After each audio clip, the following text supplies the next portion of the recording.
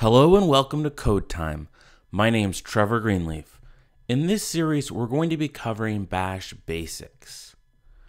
To get started, you're going to need a terminal application, which you probably have on your Mac or your Ubuntu or on your Windows system. Shell is a widely known Unix command line interpreter. What that means is you can write system commands to do various tasks.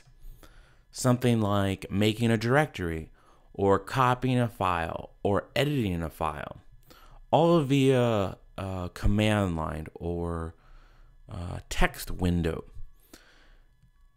Shell is very common when you set up a server, perhaps, maybe something like DigitalOcean, or maybe you're working with a Raspberry Pi and you need to edit some of the files and you don't have a GUI interface or a program, something like Sublime, to open up the file and edit it.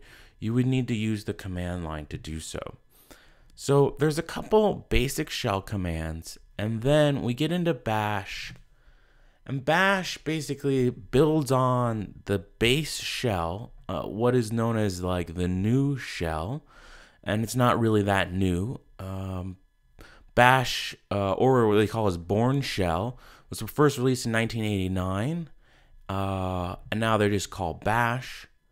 And so you can see it's been many years. It's been out there. It's on every system just about, so that you can go in there. And what's nice about this, you can go in there and just start writing Bash code, which is basically shell code, just that gives you more features. So that's kind of what we're after in this series, is just some basics of Bash. What are some of the commands that you might be writing on a daily basis to either administer your servers, or maybe working on automating things on your own computer, or you might be working with a Raspberry Pi to set up some scripts there and integrate it with some electronics and some components. So as far as requirements, nothing really here. You don't need to know any basics like HTML or CSS, as you might be jumping in here from a different background. We're going to go and show you how, basically to get started from scratch with it, opening up your terminal or your iTerm or different tools that you can use to access it, and show you how to write a couple scripts and get started with Bash.